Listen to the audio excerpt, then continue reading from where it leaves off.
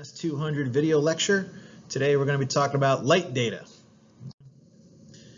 Don't sleep beyond dawn. Dawn's when the French and Indians attack. All right, this is one of the directives from Major Robert Rogers, who basically started some of the idea of the Rangers and Special Forces back during the Revolution period. We know that at dawn is still one of those times when we do stand to, because it's a good time to initiate an attack. The defenders might be sleeping still, things are kind of dark out, and a good time to get people while they're weary or they're doing their morning preparations. All right, we're going to start with two key terms, BMNT and EENT. All right, these are the two key things about light that are going to come up a lot during op orders and your mission planning. All right, what are they? All right, BMNT is begin morning nautical twilight, also known as nautical dawn. All right, that's the period where, with otherwise good conditions, you're right at that cusp of just having enough illumination to start to see outlines of things on the ground. All right, now the sun is still below the horizon. We haven't reached sunrise yet, all right, but there's enough light kind of coming around that we can actually start to see things. It's not the mid-darkest of night.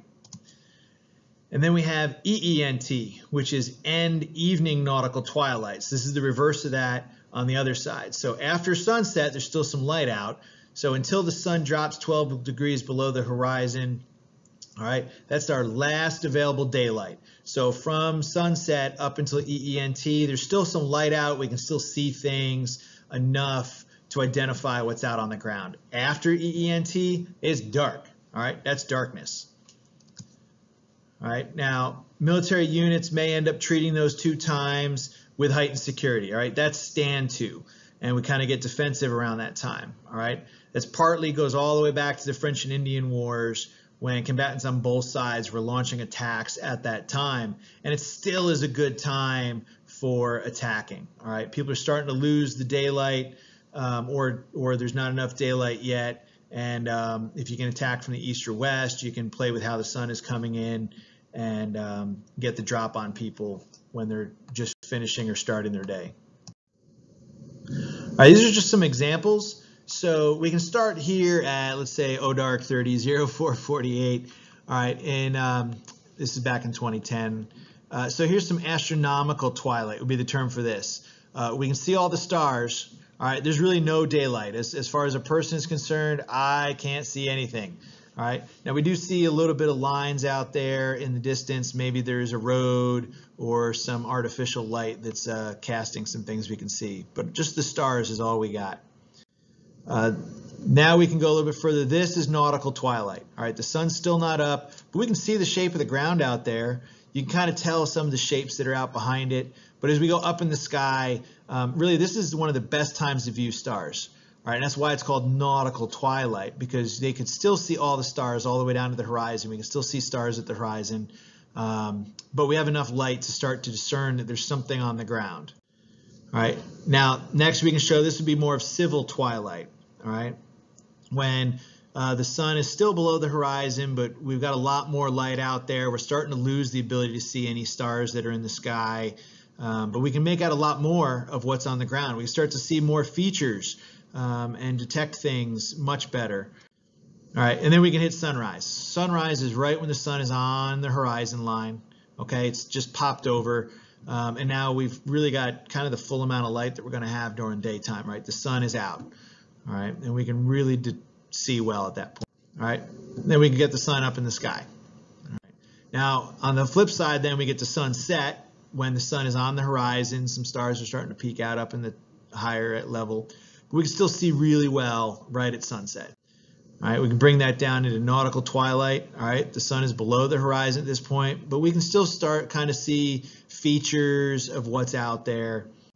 Bring us back into that nautical twilight, right at that limit line of being able to see outlines in the distance of things on the horizon and get the best view of the stars. After nautical twilight, we're going to go back to just pitch black. We won't even be able to tell where the horizon line is, other than that it won't have stars. Okay, so what are you going to get? Here's the company op order. It's going to give you this big table with a whole bunch of things, right? Now this actually has some weather data in there. We got the highs and lows for each day, and then we're just listing off BEMT, SR, SS, EENT, MR, MS, precipitation, and loom. All right, precipitation, high, low, or weather data. All right, so let's talk about the so what of these. What are all these things? So here's that table, and then down on the bottom, I've got a timeline of how much light there is. All right. So the first thing on here is sunset. That's SS. All right. So on this case, on the 1st of September, the sun's going to set at 1929. So we go from full daylight into our dusk, kind of headed towards our dusk period. All right. So then that dusk is going to go until we end evening nautical twilight at 2038. So we got about an hour there where we still have some light out that we can see by. All right. At that point, it gets black. All right. Now, MR is your moonrise time. All right, so the moon is coming up at 23:31. Now, the moon is interesting because it slides all over the place. It is possible that the moon is already up before the sun sets. All right, in which case that max illumination is going to be earlier, and we're not going to have that no light period first. That no light period will come later. All right, but in this example, all right, the sun has set and the moon is down, so we have the darkest period from 2031 to 2330. All right, that's the darkest it's going to be. There's nothing out there illuminating anything. At 2331, the moon rises. All right, now in reality, the moon is going to be on the horizon and it moves across the sky just like the sun does. All right, which is going to affect, the reality of we're not going to have that full illumination necessarily, or it's going to be coming from a direction. Now, that illum column tells us what percentage of the moon is illuminated and reflecting for us. All right, so if it's a full moon, we get 100% illum. And that's, honestly, if you go out in some places, if there's no cloud cover, 100% illum, you can walk around and see outside in the dark with no NVGs. All right, that's how bright it is. Now, if we have 55% illum, it's kind of half that brightness is how much light we're going to have, so it might be a little difficult to see. And if it's a new moon and there's 0% illum, it's going to be pretty dark out. And you're not going to have any natural light at all coming off. There's no moonlight to see by. All right, so that's going to go all the way in this case up until our begin morning nautical twilight at 0521. All right, when the sun is still below the horizon, we start to get natural light out. All right, and then we can talk about sunrise coming at 0623. So that's how we can read this chart. Now, obviously, overnight, we have to move to the next day to figure out when sunrise and nautical twilight is going to start. All right. Now, but I want to emphasize again that your moon illumination, you really got to pay attention to those times because that slides around. Okay. You could have that dark period after the moon sets. All right. There is a moon set there. That's what MS is. All right. This lays out all of our times for our mission and lets us know when it's going to be dark and when we're going to have some light that we can see by and how much moonlight is going to be out there.